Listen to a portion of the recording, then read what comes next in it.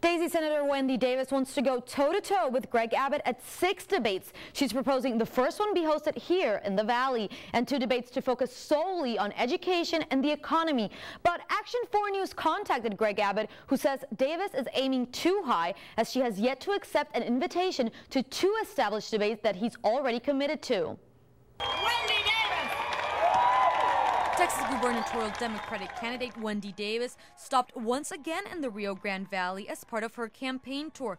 This time, she brought along her running mate, Leticia Vandeputte, candidate for lieutenant governor. Both candidates spoke to a crowd of hundreds at Archer Park in McAllen during a pachanga. Party aside, Action 4 asked Davis about the 6 debates she's proposing leading up to the general elections in November. We need to go all over the state and assure that people who are going to make a big decision in November are sure about who they're voting for, what the differences are between us, and what it is that we'll offer them if we're elected. Senator Davis wants to debate her Republican opponent, Attorney General Greg Abbott, in San Antonio, Houston, Lubbock, Dallas, El Paso, and McAllen. And she's asking to move the first one, which is in McAllen, from September to June.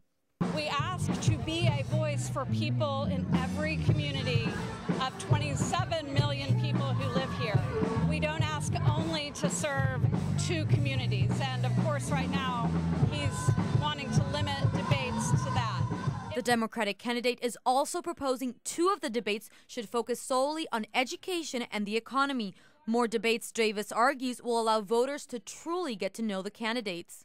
A couple of our debates should take place in town hall type settings where people can ask questions that are important to them. Action 4 contacted Abbott's camp, which questions Davis' true commitment to multiple debates. In a statement, they say Greg Abbott is committed to engage in a discussion about issues by accepting debate invitations to be broadcast statewide. Meanwhile, Senator Davis has yet to accept a single debate invitation and appears to be using any excuse to avoid debating Greg Abbott. Davis says there's a scheduling conflict, but she will accept. I most certainly will be accepting debates.